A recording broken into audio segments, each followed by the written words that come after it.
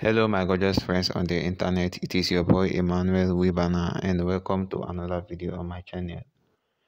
In today's video, I will be responding to a comment I got from one of my subscribers, and I will also be dealing with the issue of account deactivation on Teepublic. Now, one of my subscribers left this comment that says, "I created one account and uploaded designs, but after 3 to 4 days, my account got banned without any reason.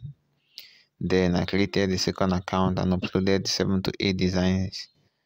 Same, after 4 to 5 days, my account got banned without any reason. Please help. What's the reason?" Now, guys, on a general statement, when you are doing print on demand, just know that you can lose your account at any time. You could lose your account as a result of bots. You could lose your account as a result of other measures put in place to secure these print on demand platforms by the platforms themselves. You could lose your account based on IP infringement. You could lose your account based on copyright claims. You could lose your account based on, going against their policies, their in-store policies. So when dealing with print on demand, experience has taught me that the odds and the chances against you are much. So does this mean we shouldn't create new account, or does this justify losing accounts upon creating them? Of course not. Every platform has their own uniqueness, and there are do I say tricks? Okay, there are tricks, or there are things you need to know about each platform when it comes to account suspension. Now, on the case of Redbubble, if you notice that your accounts are getting suspended upon creation, then it's most likely two reasons. Number one, IP address, and number two, when you use the same payment details. Most importantly, when you use the same payment details, you are definitely going to get suspended upon creation of your account on Redbubble.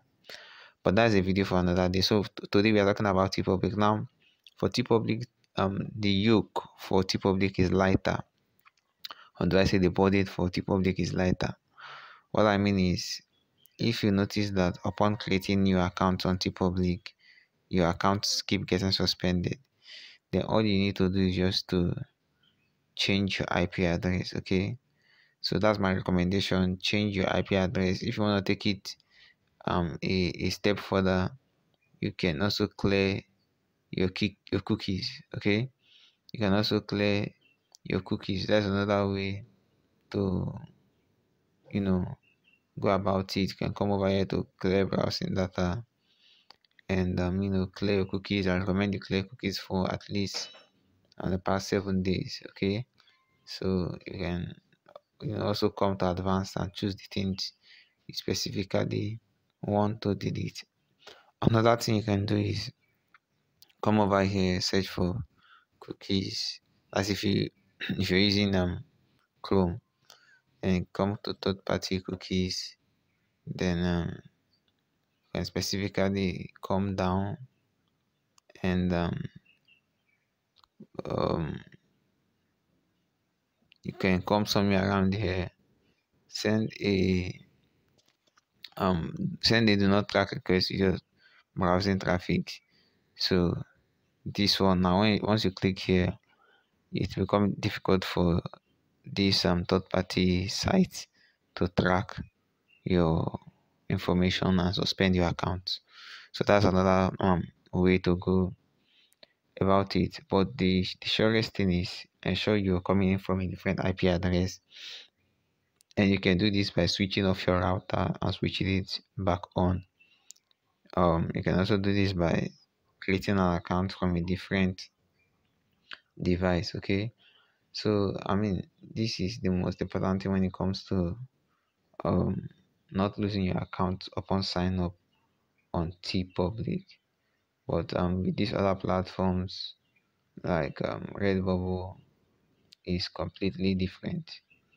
And with Teepublic, I know it can be frustrating when you lose your account upon sign up. It's really really frustrating.